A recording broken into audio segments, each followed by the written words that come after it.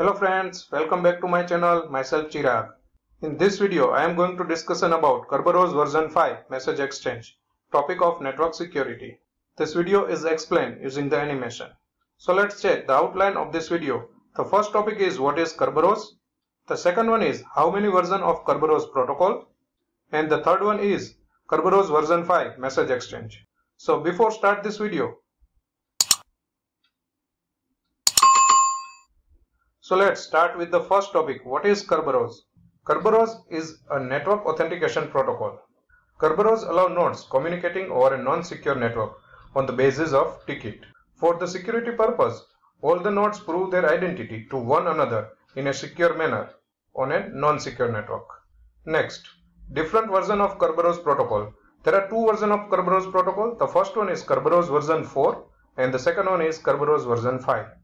If you want to learn about Kerberos version 4, then click on above I button. So in this video, I am going to discuss about Kerberos version 5 message exchange. First of all, I will explain the message exchange scenario through the animation. For example, there is one client. Client want to access a services from the server, but client cannot connect with the server without authentication.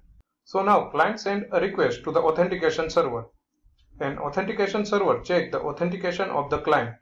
If client is authenticated, then authentication server accept the request. Then authentication server send a reply message along with ticket to the client. Now client will accept and store that ticket. That ticket which is received by the client, it is used to access the ticket granting server. So now client send this ticket to the ticket granting server and also send a request for the ticket to access the server V. So now ticket granting server accept that client ticket and generate a new ticket of server and send to the client. Now client will accept and store that ticket. After that, client will send this ticket to the server V and server V will accept that ticket and connection is established between the server and client. Then after, server V will send an encrypted message to the client. Client will decrypt that message and accept the connection. Then after, client send an encrypted message to the server and request for the services. Server will decrypt that message and provide the requested services to the client. So this is the message exchange scenario for the understanding purpose. Now discuss Kerberos version 5 message exchange in detail step by step.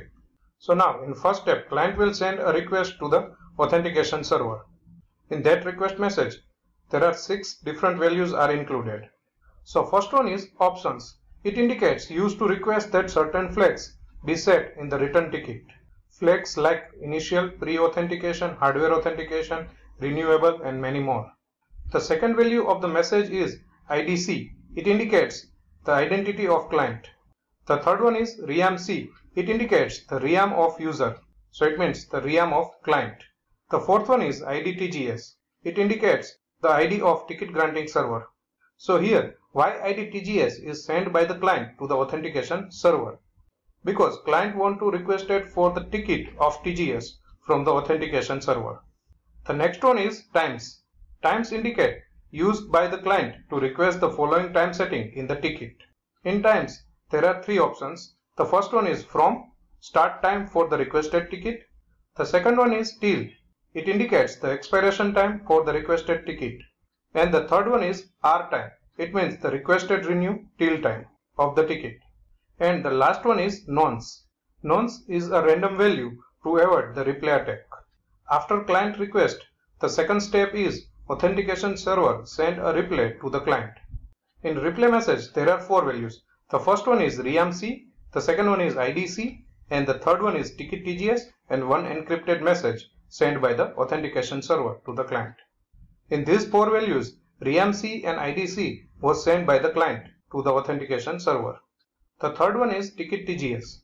Ticket TGS is an encrypted form. Client cannot decrypt that ticket because ticket TGS is encrypted using the KTGS key. KTGS is shared between the ticket granting server and authentication server. So client will decrypt the last portion of the message which was encrypted using the key KC. The key KC is shared between the client and authentication server.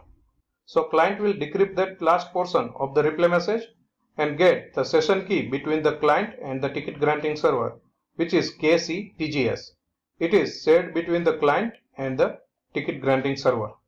And the next fields are times, nonce and ID TGS, which was sent by the client to the authentication server. And one field is included by the authentication server, which is ream of TGS. So after second step, client will get two important things. The first one is ticket TGS and the second one is the session key between the client and the ticket granting server. Now in third step, client will send a request to the ticket granting server. In that requested message, there are 6 values, in which options, times and nonce we have already discussed in previous step. The second value is IDV. It indicates the identity of server V. So here there is one question. Why client will send server's identity to the ticket granting server? Because client wants a ticket of the server V to access the services from server V. Another field of the requested message is ticket TGS.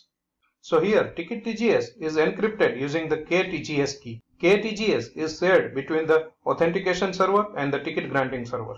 So here ticket granting server will decrypt that ticket and get the session key between the client and the ticket granting server, which is KCTGS.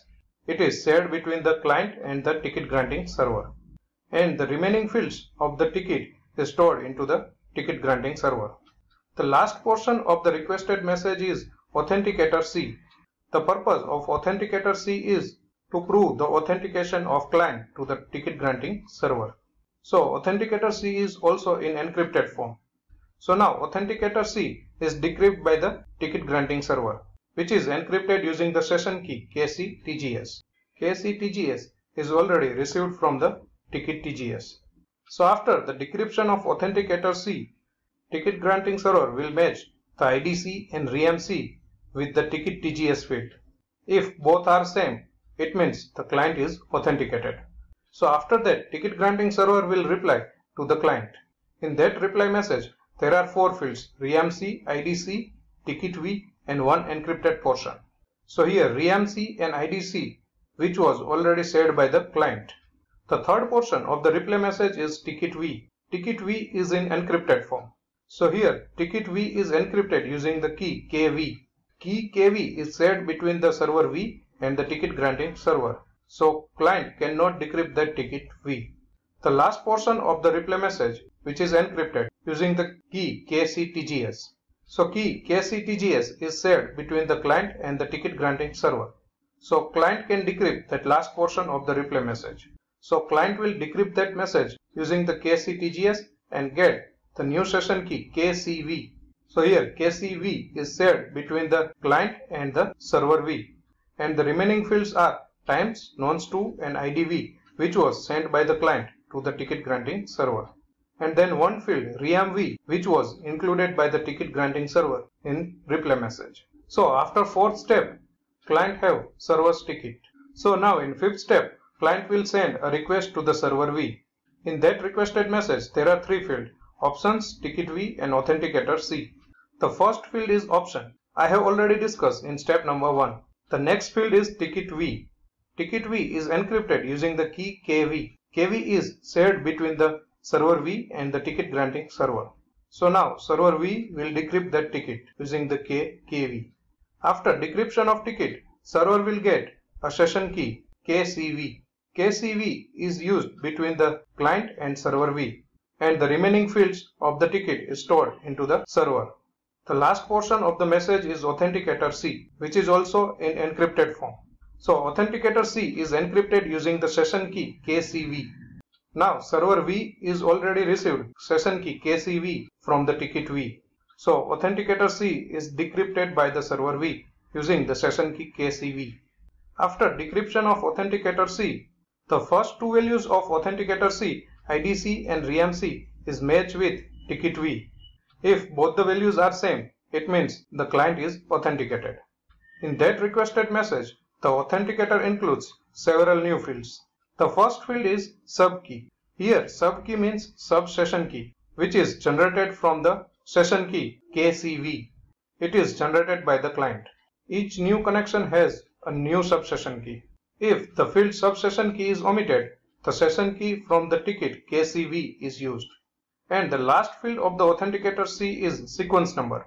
Sequence number is used to detect replay attack when the client and server communication is going on. In 6th step, server will send a replay message to the client. The purpose of this message is to check the confidentiality of the message because the message is encrypted using the session key KCV, which is shared between the client and the server V. So after 6th step, client and server will communicate with each other and server will provide the requested services to the client.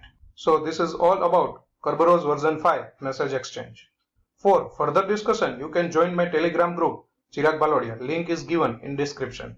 So if you like this video, please hit the like button and share with others. Don't forget to subscribe my channel. Follow me on social media. All the links are given in description.